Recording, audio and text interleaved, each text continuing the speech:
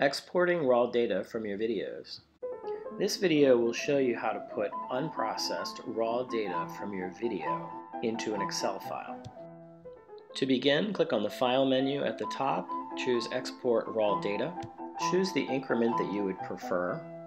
1 second, 1 millisecond, 60 seconds, and many in between are available. You can toggle on and off the drawings label, segment duration, transcription, and notes. Give your file a title. Click Save, OK, and you'll find it's been exported. When you open it, you'll find that it looks like this. On top are label name, label number, labeler name, the person, labeler number, also the number of the person. In this case, it was only one person. We also have the number of instances coded, we have the total time of those instances, and the percentage of the video that they make up. In this case, it looks like it was a teaching lesson.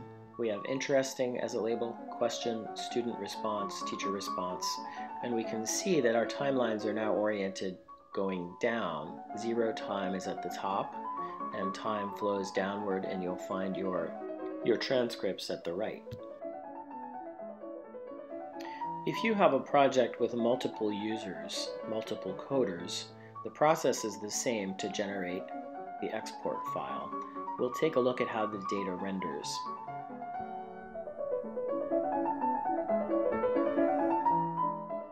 And here we're looking at the raw data of multiple users, and you can note that the code or label is on the very top and the labeler name is next.